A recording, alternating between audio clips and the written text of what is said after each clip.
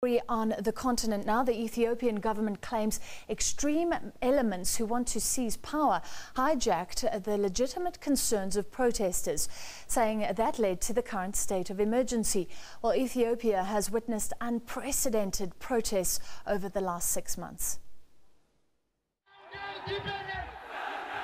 Protesters in Ethiopia, they say they want an equitable share of resources and employment opportunities for the youth. They are concerned about the lack of good governance. The government has admitted that those problems or those complaints are fair and has accepted them as legitimate public grievances. It has promised to take measures to deal with these grievances and to talk with the people in a large mass in every 9 regional states. But the government aimed to take broad-based socio-economic and political intervention with the interests of the peoples in accordance with the public requests. Unfortunately, these legitimate grievances of the people have been taken by extreme elements.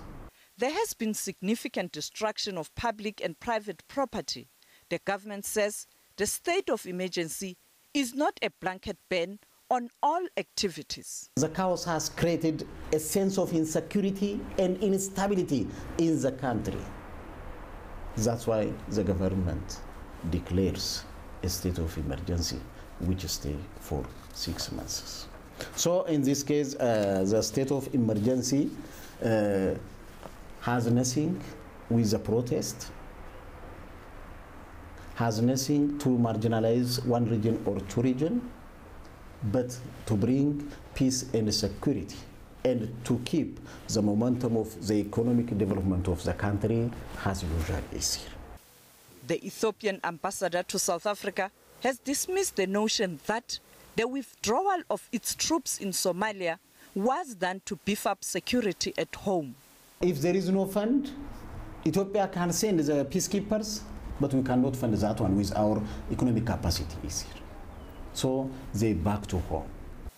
Sophie Mkwen, SABC News, Johannesburg.